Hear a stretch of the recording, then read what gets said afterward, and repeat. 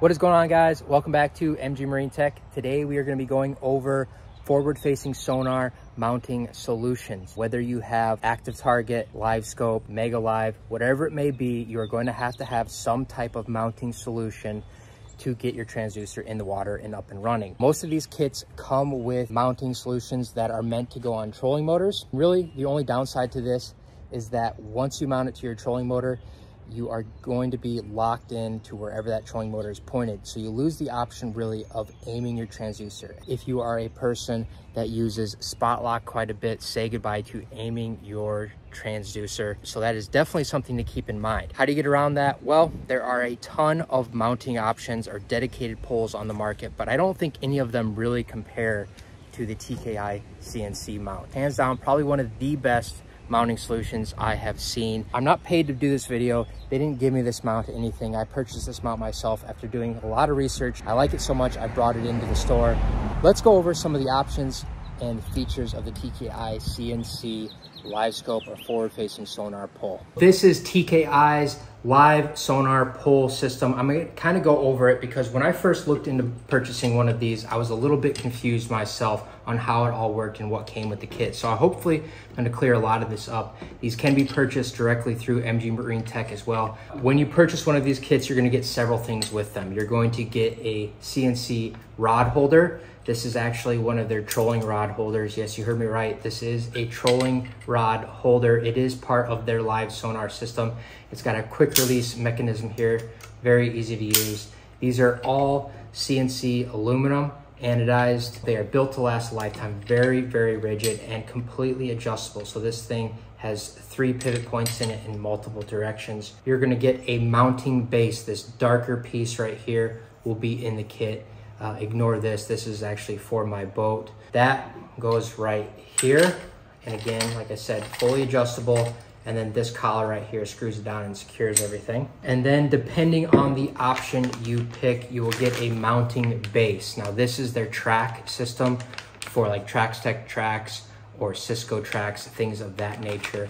I have tracks on my boat, so I will be using this at some point. Right now, I'm just using the Lund 45-degree mount from Brocraft. It worked pretty well. Bolt pattern lined right up. On to the meat and potatoes of this system is the actual pole. All aluminum, anodized construction, built in the USA. But you guys will probably pick up on something very, very quickly here. It has a built-in cable management and protection. The majority of the transducer cable is ran through the inside of the pole. This does a couple of things for you guys. Number one, it's gonna prevent your transducer cable from getting damaged. Number two, it is gonna prevent the transducer cable from being twisted up as you are using it. The transducer cable comes right out the top here, and it's got nice rounded edges, so you're not gonna hurt anything. Nice long handle so that you can turn it.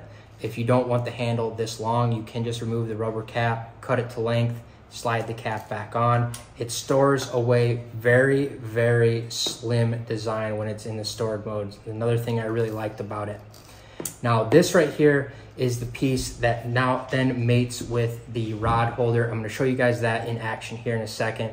It has O-ring design in the side of it that keeps tension on this mount. Even if you're using this while trolling, you can turn the transducer, aim it, let go of it, and it's not gonna be moving all around. It's gonna stay relatively where you left it. It also has this collar up here, and this is just your depth setting. So if you want it to be shallower in the water, you move it down. If you want it to be deeper in the water, you move it up. Very, very simple construction. Those are oftentimes the best products, are the ones that are very, very simple. I have just the factory Garmin 0-degree LVS 34 mount and an LVS 34 on it right now. It's about as simple as it gets, but it is very, very effective, very light, and very, very well built. Let's get this thing out on the boat. I'm gonna show you guys just how easy it is to store and deploy this system. Here we have TKI CNC's live sonar pole in action. As you guys can see, this is a very sturdy mount.